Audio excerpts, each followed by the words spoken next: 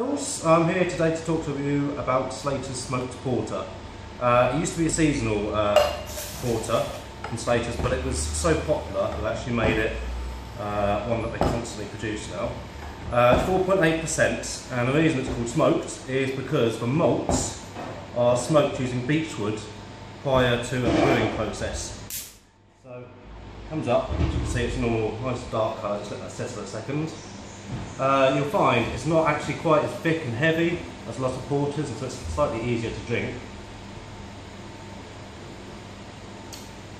It's really creamy, lots of coffee flavouring, and you can actually really taste that smoke. Yeah, it's delicious. It's not overly smoked. Really, really nice.